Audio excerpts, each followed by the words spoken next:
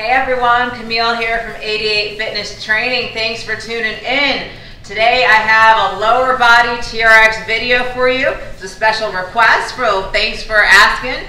I'm going to go through 5 exercises for the lower body for muscle hypertrophy using the TRX. And make sure you stay to the end, we'll have a bonus exercise.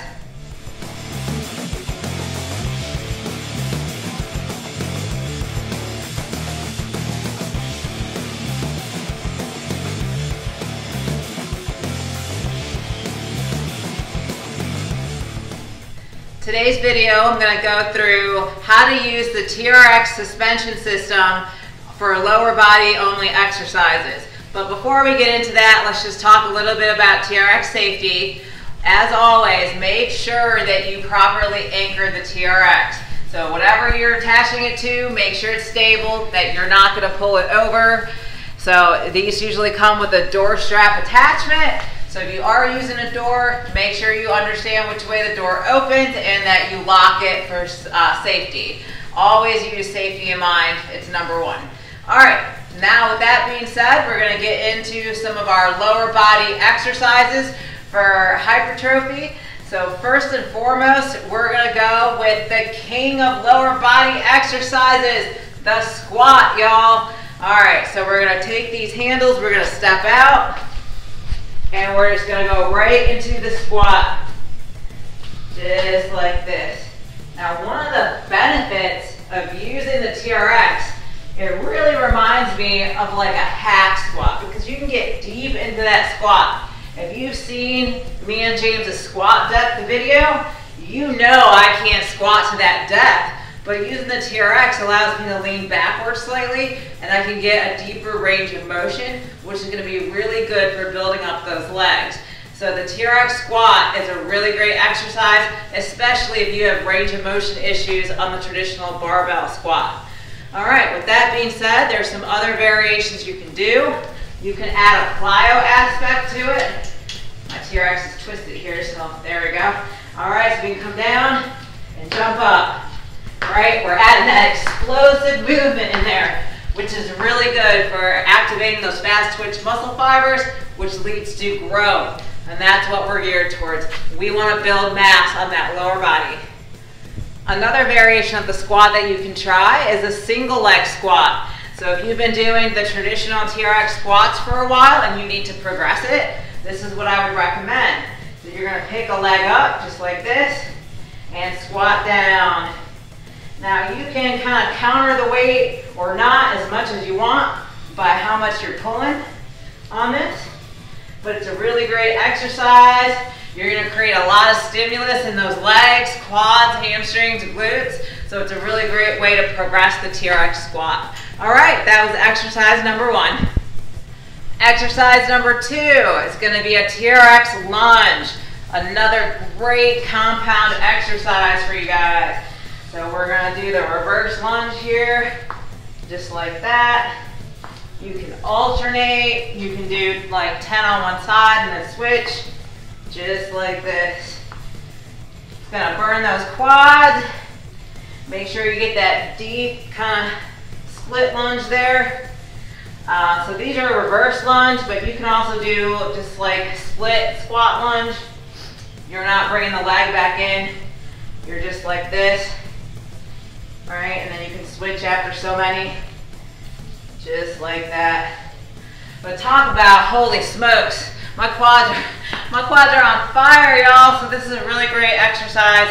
Again, a compound exercise for that lower body. Exercise number 2, TRX lunges. Exercise number 3 for the lower body is going to be a Bulgarian split squat. All right, if you do not have good balance, be very, very careful doing this. But I'm actually going to raise these straps up a little bit.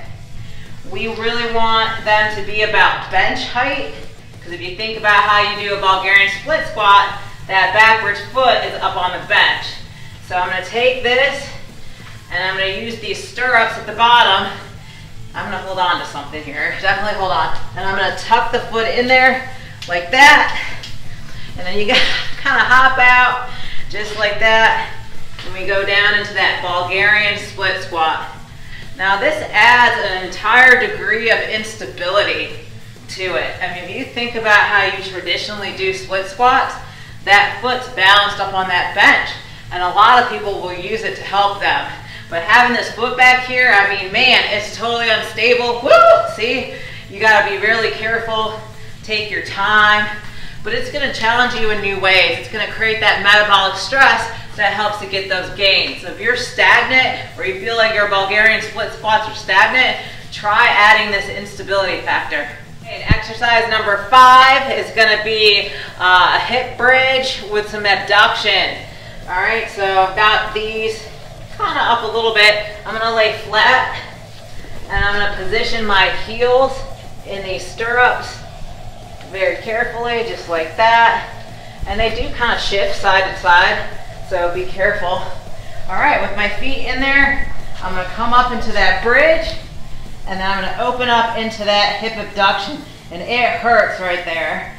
All right, back down, up, open, really squeeze those abductors, and back down, up, open, squeeze. If that's too challenging for you, just go ahead and do the hip bridge.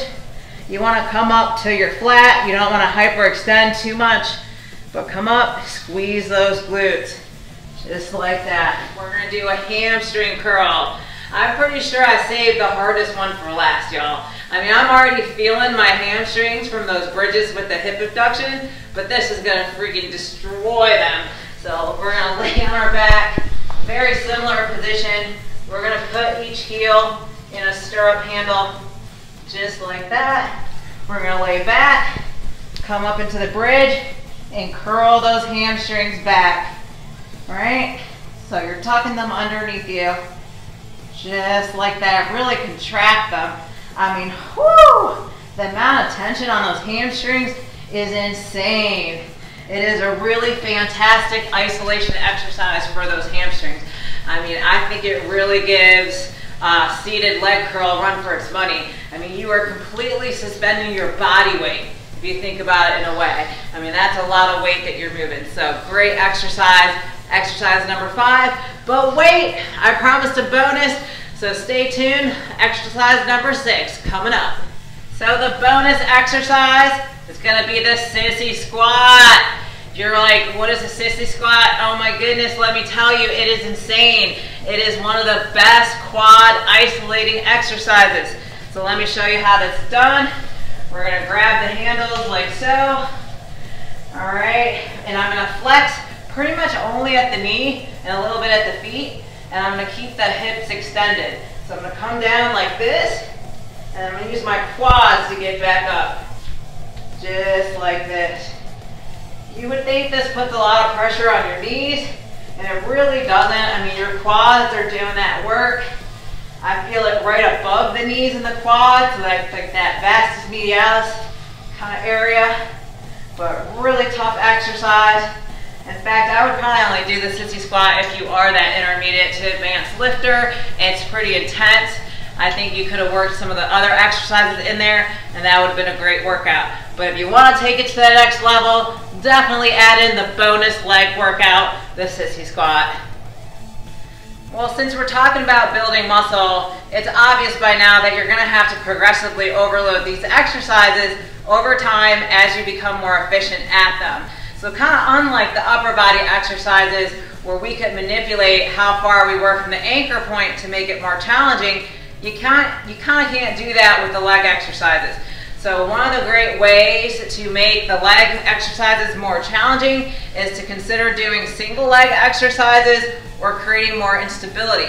So instead of doing the lunges, when I did the Bulgarian split squats, I had that foot suspended in the stirrup, which made it a lot more challenging for me. So consider doing that to progressively overload it.